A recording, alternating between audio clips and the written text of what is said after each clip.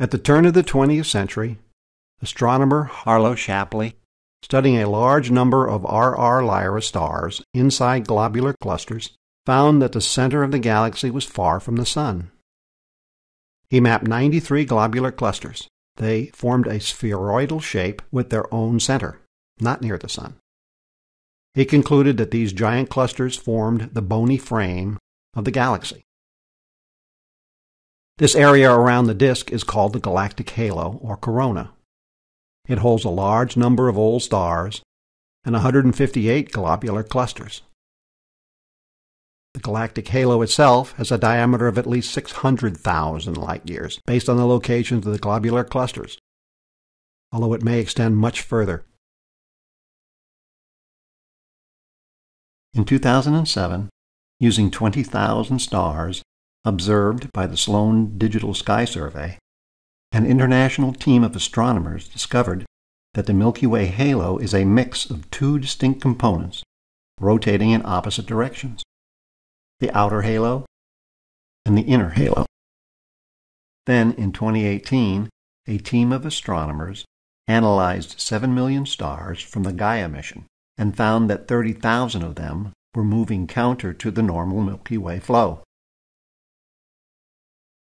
Star motions and composition profiles indicated that they came from a different galaxy. They called this new galaxy Gaia Enceladus. Using computer models for galaxy collisions, they estimated that it collided with the Milky Way around 10 billion years ago. This is a computer simulation of the merger.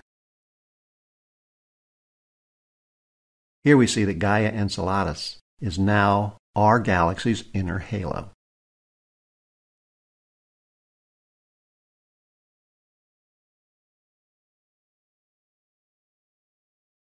On September 24, 2012, Chandra found evidence that the Milky Way galaxy is embedded with a large amount of hot gas in the halo.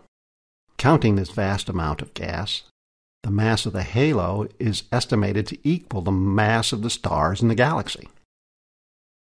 But as massive as it is, the amount of matter in this hot gas is not nearly enough to explain the galaxy's rotation curve. Dark matter, or a new theory of gravity, is still needed.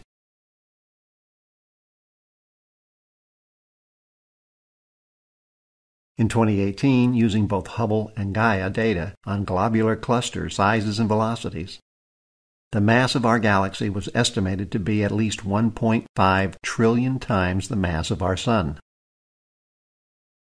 This is more than previous estimates and indicates that the Milky Way is among the universe's larger galaxies.